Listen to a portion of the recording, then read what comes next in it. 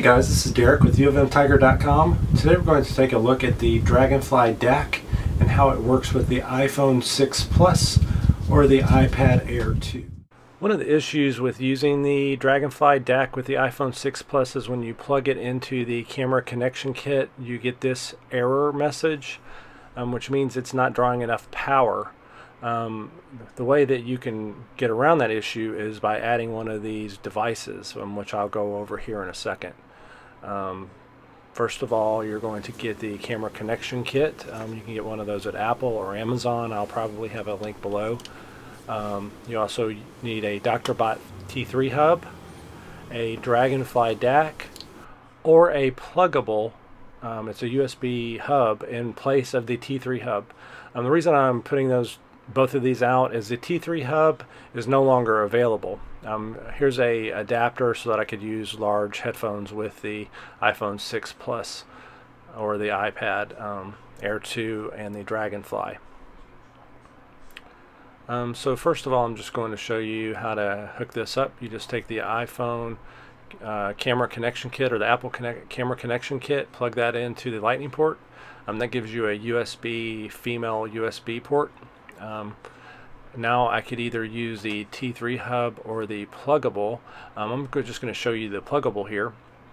You plug that in there and it gives you two female plugs, and you can plug the Dragonfly into that, and you can see there that it's getting a signal. Now you just plug the full-size headphones into the adapter and plug that into the Dragonfly, and you're ready to see if it will play.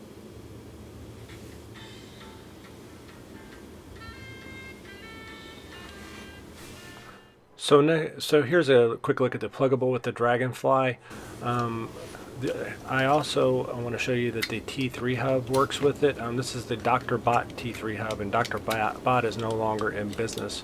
So the Plugable is a good substitute for it. The only difference is the T3hub. I tested that with a iPhone 4S and a iPad Air 3. iPad 3. And it worked fine with those. Unlike the Plugable, which I could not get enough power out of those even with the Plugable. So T3hub is a little more versatile. Here it is with the iPad Air 2. You can see it's working fine. You notice that the Dragonfly was magenta in that particular pic.